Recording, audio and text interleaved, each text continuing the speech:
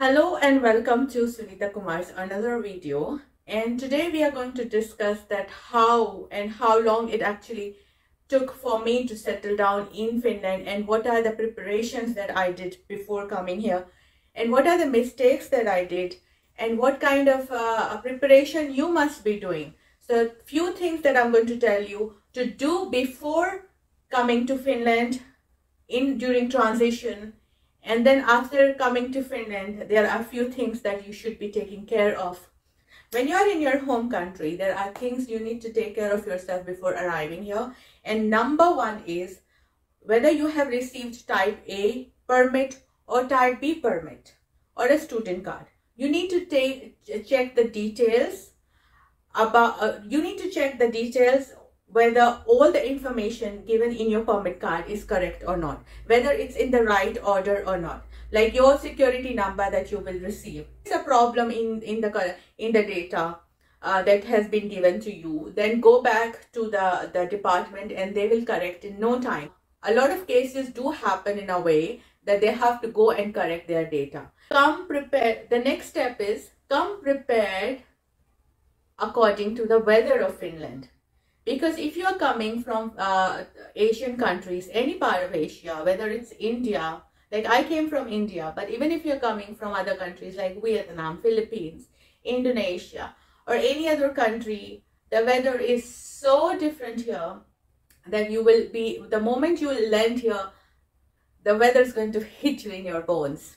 It's not about always cold. Maybe you will come in the month of summer.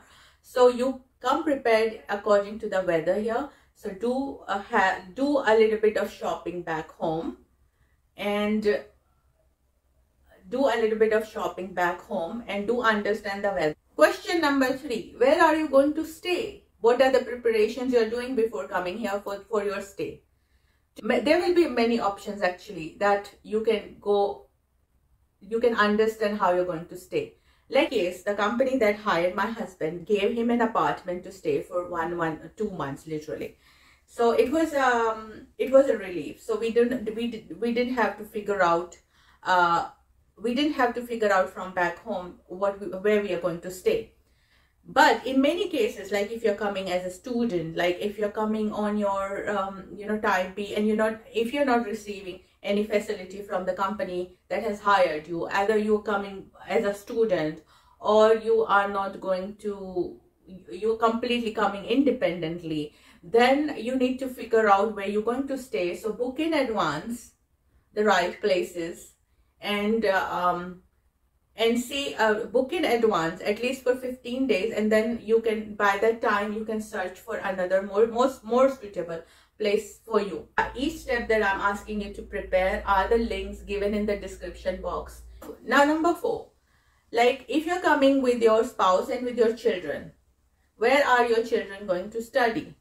So that is a very big question typically come across, like where shall we get them admitted? Now getting admission to non-Finnish schools is not an easy job because there are a certain amount of seat allotments. So if they don't have a seat, then your child will sit in waiting.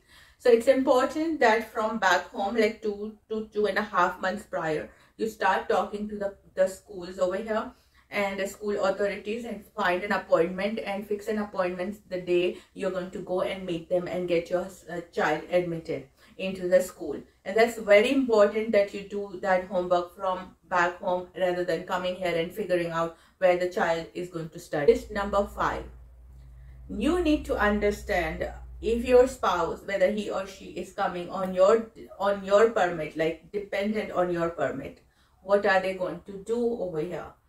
It is important that you understand the psychology of your spouse as well, that they are not coming here dependent, but they are coming to be, with family. So what are their agendas? You need to sit and plan and discuss whether they will take vocational course, whether they will take language course, Finnish language course, whether they will take extra something.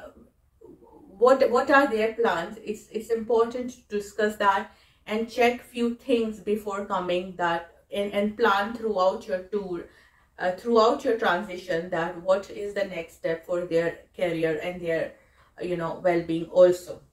Number six, start contacting the real estate agents over here, because to get a house or get an apartment for yourself is not an easy job in Finland, and you need to be very active.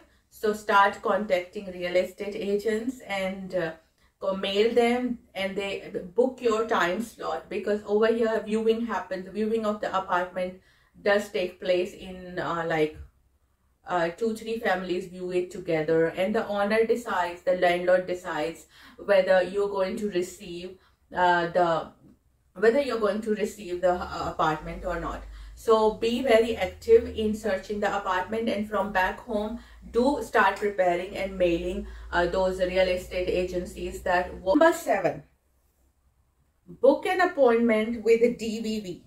DVV is a formality of registering yourself in municipality. So if you're not registered in municipality, you're not going to get that. So this happens only once you're getting the apartment. Also, because or otherwise you can be in the hotel also and register yourself, then change the address. So DVV formality, start doing it from back home, and don't wait till you're reaching here and then you start doing. So this was the to-do list from starting to start your journey for Finland. And now we will be discussing the to-do list once you reach here. What are the things you need to take care of immediately?